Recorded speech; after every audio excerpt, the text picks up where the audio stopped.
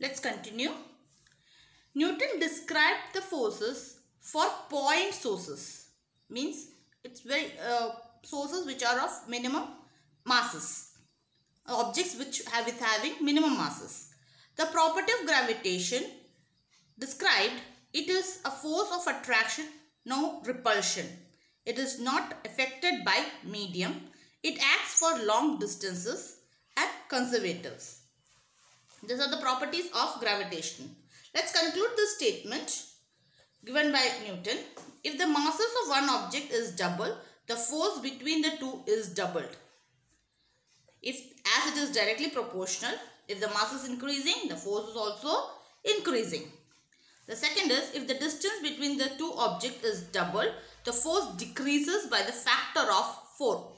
That means here, as it is inversely proportional, if the distance increases, the force decreases by a factor of 4. Means if the distance is increased by 2, is double, multiplied into 2, then it is decreased by the factor of 4. The force is a vector quantity. The direction of force is always along the line joining the center. What was the third point I said? The force is a vector quantity. So, the line joining or the direction of force is always along the line joining the center.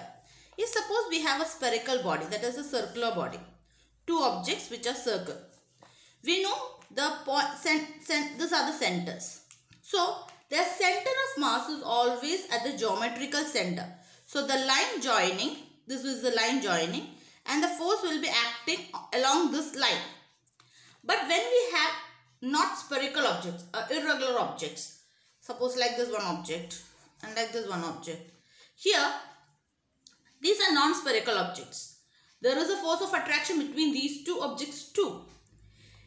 If the bodies are not spherical, the direction of force is along their center of masses.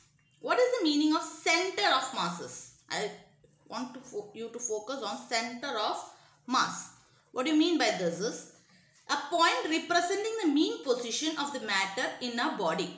It can be anywhere of this object. Suppose for this object if it is there and for this object if it is there, then the points, the force of action will be between this line, the point where the representing the mean position of matter of both these objects, along that will be the force, direction of force of these two objects. For spherical object, it will be along the geometrical centers, and for non-spherical object, it will be along the center of masses.